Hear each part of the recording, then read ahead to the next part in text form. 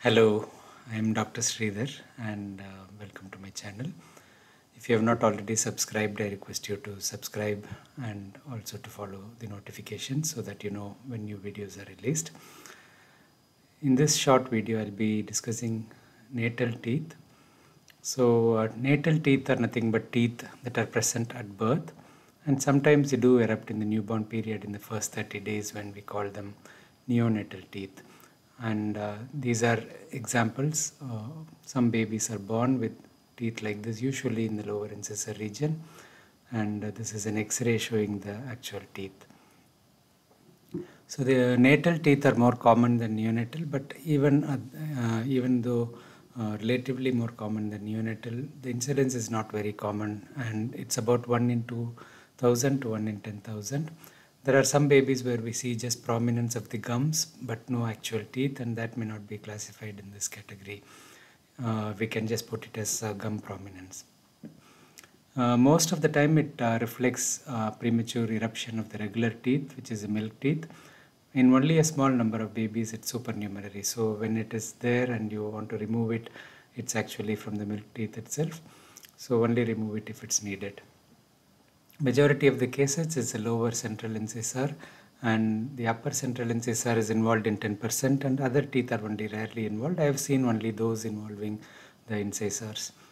We can have a mature stable tooth, but most of the time these are not fully developed, and it's weak and the root is not well developed. So the tooth is shaking.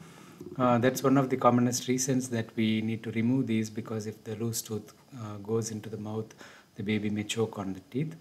The enamel is often thin and is brownish or yellow. And there are 4 patterns. We can have thin crown, which is poorly fixed. We can have a normal crown, which is poorly attached. And we may just have the incisal margin erupted. So these might evolve into more normal teeth because it's partly erupted and it continues erupting with time.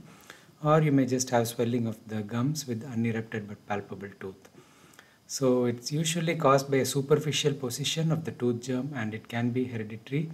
There may be associated syndromes with some of these. Ellis-Van Creveld is the commonest syndrome associated, though it's very rare. It's chondroectodermal dysplasia, where we have narrow chest wall and the natal teeth as well. Soto syndrome is a form of gigantism, and we have Hallermann-Streiff syndrome, Pierre-Robin, Rubinstein-Tybee, and others. But in majority of the cases, these babies just have the natal teeth with no other association, and you don't need to worry. If the tooth is normally developed, the prognosis is good and you can maintain it like a regular teeth. You may start cleaning the teeth. The treatment is indicated if it's a poorly developed tooth with a high risk of detachment and aspiration. So sometimes these have sharp edges as the enamel or crown is poorly formed, and it may interfere with feeding. There can be ulceration of the ventral side of the tongue when it is called Riga feed disease, and the mother's nipple can get ulcerated from the sharp edge of the tooth as well. So smoothing the sharp edge as a temporizing measure is an option where the sharpness is a problem but the tooth is stable. And sometimes this can be associated with soft tissue growth like a nipple is over the gums. It's better treated by a pediatric dentist, as remnants of the dental papillae and the root sheath could create issues later. So remember that if there are remnants, it could interfere with the next erupting teeth as well. We also need to monitor alignment of the rest of the teeth when they erupt. This is just a short summary. I hope this is useful. Thank you.